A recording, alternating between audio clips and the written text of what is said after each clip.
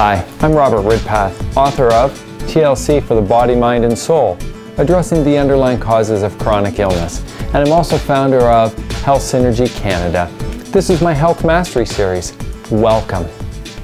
You know, I get a lot of questions on insulin, and specifically on how insulin affects the body and body fat, and what is the connection between insulin, body fat, cardiovascular disease, diabetes, and all the associated problems that go with that.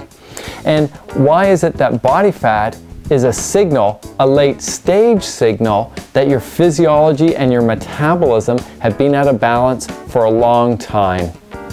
So, body fat is a symptom that there have been deadly changes in your physiology going on for a while. And are you aware that there's a new term to describe this connection between obesity and diabetes called diabesity? So we're going to look at this today. So how is it that insulin is related to obesity, diabetes, cardiovascular disease, and all these other chronic illnesses? To explain that, I have to remind you that insulin has two primary functions in the body. One function, as you're aware of, insulin is really important for blood sugar management. So it's a storage hormone.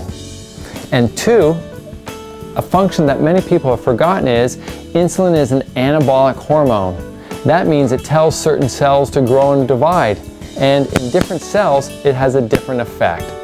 So in smaller amounts, insulin is absolutely paramount for good health. It's our friend, if you will. However, if someone develops something called insulin resistance, and that means insulin comes around, it knocks on the door of the cells and it says, open up, I have to let the blood sugar in. If that doesn't work, the body thinks that the cells are not hearing it, so it releases more insulin. And it's this high amounts of insulin acting as an anabolic hormone that affects our physiology in a negative way. So let's talk about how insulin plays a role in sugar cravings and overeating. So I have to explain to you a little bit of something you may have experienced personally. It's called the sugar roller coaster. And how does this unfold? Well, maybe you eat a high glycemic meal. These are the foods that spike up your blood sugar. Maybe it's a couple soft drinks, maybe it's 2 bagels, maybe it's a bowl of cereal with extra sugar on it. So your blood sugar spikes up quickly. Correspondingly, your body's amazing, so it releases insulin. And remember, insulin drives your blood sugar down.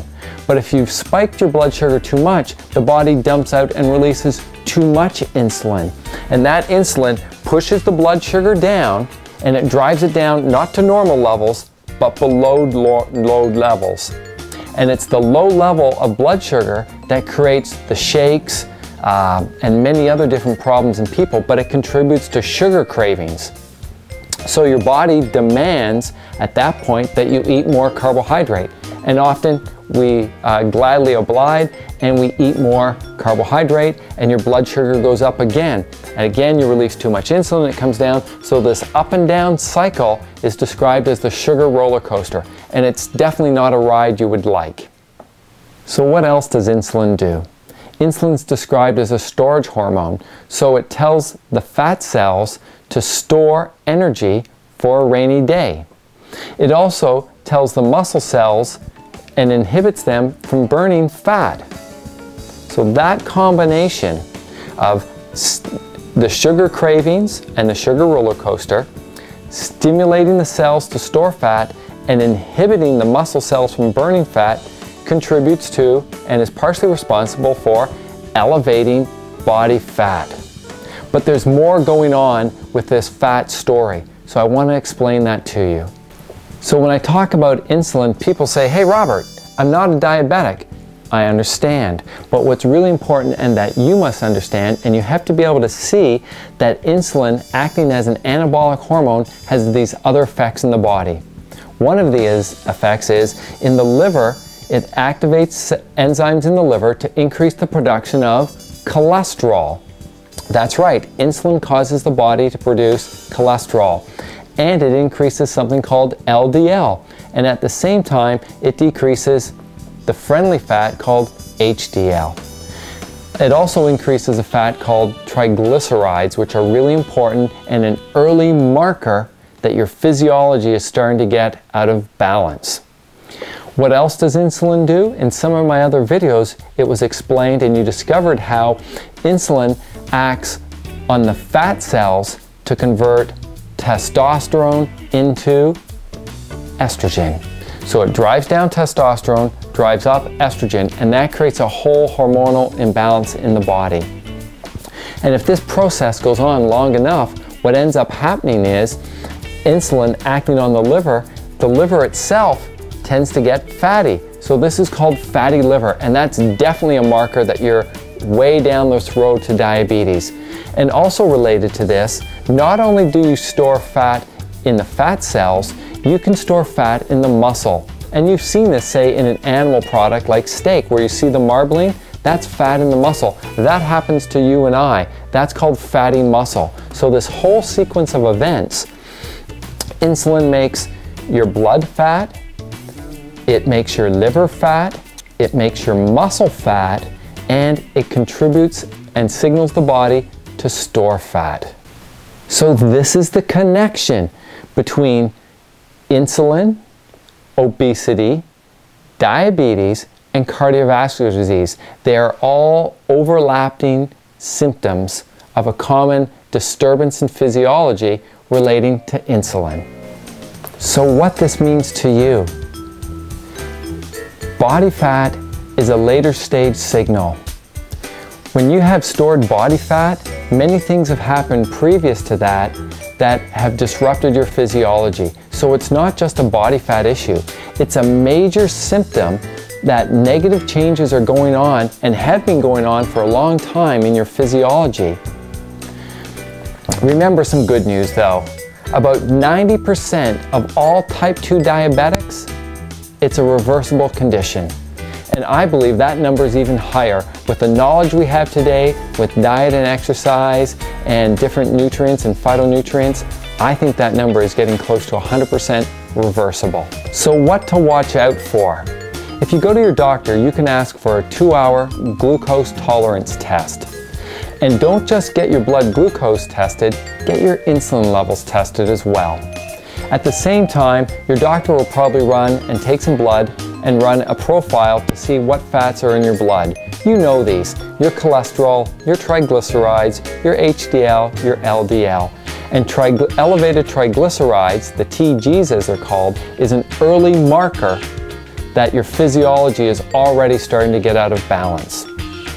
I would recommend you get a body composition done, and that's through what's called a BIA or a DEXA scan. And when you get a test like that done, it looks at the percentage of body fat on your body. And that will tell you what stage you are progressing down this road. Elevated body fat is not a good sign. Also related to this, one point is insulin can also cause sodium retention, and it elevates your blood pressure. So your doctor will also check your blood pressure as well. Another simple test you can do: can you pinch an inch or do you grab a mile? This is called the waist or the waist to hip ratio, and this is a good marker of where your body is laying down fat. Elevated insulin causes fat deposition around the midsection, the belly fat. Cortisol contributes to this as well. And finally, when you have that BIA done, or the DEXA test, and it looks at a full body scan, look at something called sarcopenia. Sarcopenia means the loss of muscle. Muscle is really important because what they are understanding now, the researchers say that insulin resistance and problems with insulin precede the loss of muscle. So if you've lost muscle and have extra fat deposition, this is called sarcopenic obesity, and that's a bad sign, and it's takes you on the road to type 2 diabetes, cardiovascular disease, and so on. So what are your options? What are the solutions that I can share with you that will make a difference in your health? Well, one of the first things you can do is balance your blood sugar and keep insulin low. How do you do that? Well, first things you can do is eat breakfast, and specifically eat breakfast with protein. Eat small meals about every 3 to 4 hours. Eat mixed meals with proteins, carbohydrates, fats, fibers, and phytonutrients. And focus on quality protein, quality fats, quality carbs. And remember, eat those low glycemic carbs. Those are the carbs that do not spike your blood sugar. And don't eat large meals. That contributes to something called the glycemic load. As I mentioned, eat every 3 to 4 hours. Remove and reduce the amount of the unhealthy fats in your diet and take some of those healthy fats. You know them as fish oils, flax oil, hemp oil, walnut oil, olive oil. Those are the good fats. Reduce the stress in your life. Chronic stress and the cortisol associated with it has a real negative effect on your body. Improve your sleep. Reduce inflammation in your body, because that contributes to the loss of muscle and insulin resistance. Reduce toxicity. I wrote about this extensively in a few chapters in my book, TLC for the Body, Mind, and Soul, addressing the underlying causes of chronic illness. So instead of chasing symptoms, you address the underlying cause. I'm Robert Ridpath. This is part of my Health Mastery series. I hope this has served you well and allows you to live a happier, healthier, more fulfilling life. Bye for now.